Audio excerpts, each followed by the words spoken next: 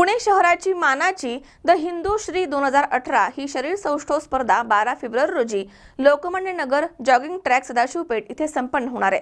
तसेच यामध्ये 5 लाखांच्या बक्षिसांचं वाटप देखील करण्यात येणार आहे। गेल्या अनेक वर्षांपासून पुणे शहराच्या मानाची द हिंदू श्री 2018 ही शरीर सौष्ठव स्पर्धा 12 फेब्रुवारी रोजी लोककल्याण नगर जॉगिंग ट्रॅक सदाशिवपेठ इथे संपन्न होतीये।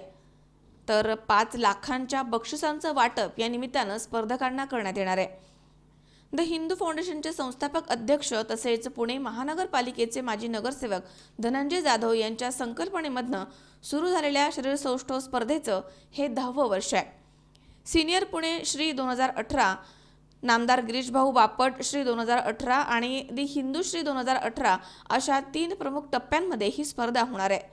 लाखो रुपयांच्या बक्षिसांची घोषणा पुण्यामध्ये झालेल्या पत्रकार परिषदेमध्ये करण्यात आली आहे। या स्पर्धेच्या माध्यमामधून निवड झालेल्या स्पर्धकांची महाराष्ट्र श्री या राज्यस्तरीय स्पर्धेसाठी निवड केली जाते। त्यामुळे यावर्षी होणाऱ्या मानाच्या या स्पर्धेमध्ये संपूर्ण पुणे जिल्ह्यामधून 250 पेक्षा अधिक शरीर सौष्ठवपटू सहभागी होतील अशी अपेक्षा स्पर्धेच्या आयोजकांनी व्यक्त केली आहे।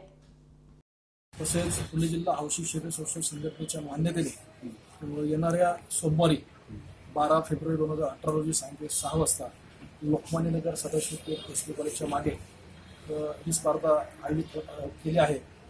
सिनियर पुणे श्री, त्यानंतर नामदार गिरीश बापट श्री, त्यानंतर द हिंदू श्री असे मेन टायटल्स या स्पर्धेमध्ये आहेत। त्याच्यानंतर सर्वात महत्त्वाचं म्हणजे 5 लाखांपेक्षा जास्त रोख रक्कम एकूण असणारी ही स्पर्धा आहे आणि जिल्हास्तरीय स्पर्धा असून सुद्धा एवढी मोठी बक्षीस देणारी फक्त आम्ही आयोजक आहोत, याचा आम्हाला अभिमान वाटतो। या स्पर्धेला नामदार गिरीशभाऊ बापट यांच्या शुभ हस्ते बक्षीस वितरण होणार आहे। पुणे जिल्ह्यातील नामांकित कमीत कमी 200 ते 250 बॉडी बिल्डर्स या स्पर्धेमध्ये सहभागी होतात आणि मानाची स्पर्धा असल्यामुळे याच्यातून महाराष्ट्रासाठी जो जाणारा संघ आहे तो निवडला जातो।